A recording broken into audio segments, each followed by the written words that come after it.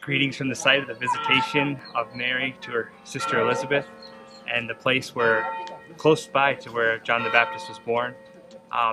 One of the things that really struck me over the last couple of days is just the theme of greatness. But here we learn that John the Baptist, Jesus called the greatest man ever born of woman. And one of the last things we hear John the Baptist say when during his regular life is, I must decrease and he must increase, meaning Jesus. And if you look out over here, you'll see that there's a descent going down to the place of John the Baptist's birth.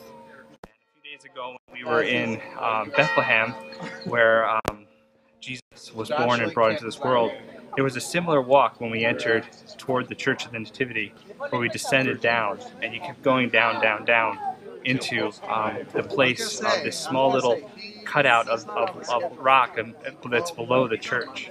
And I just think it's pretty profound that so contrary to culture, so contrary to greatness, how we perceive of things, that we must descend, we must decrease in order to experience the wonder and greatness of the Lord, as even Mary says in her Magnificat, where the Lord has done great things for me.